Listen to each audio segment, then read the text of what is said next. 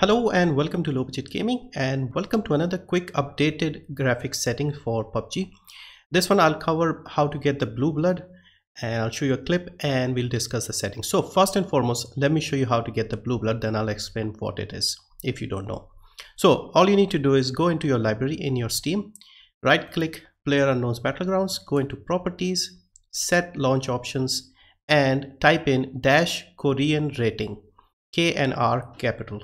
So that's it, and press OK, and this will enable the blue blood in the game. Now I'll show you some highlight from a game earlier today where I had the blue blood enabled, so you can see the big difference between the standard red blood and the blue blood and why it is important that you have it on. If I can pause it at the right moment.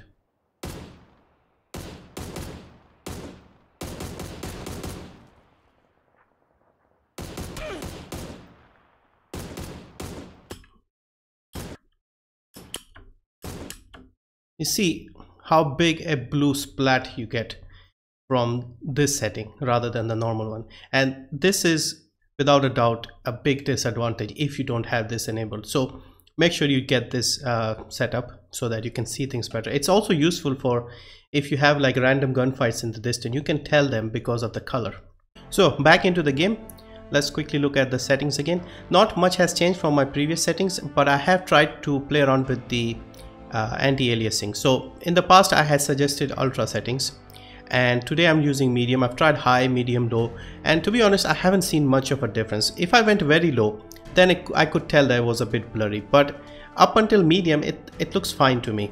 So based on what I know about anti-aliasing, if you are playing on a lower resolution, say 720p 1280 by 720, then you should have it higher. If you're playing on a very high resolution, say 1440p, then you can reduce it quite a bit, so even at low it would be fine. So play around with this. Everything else is very low. Textures we keep it at medium, because if you put it at low it just looks like vomit basically. So FX, foliage, view distance, everything low. VSync, motion blur off. For the gameplay, you can select the crosshair color as cyan, because again this is probably the one that is easiest to see.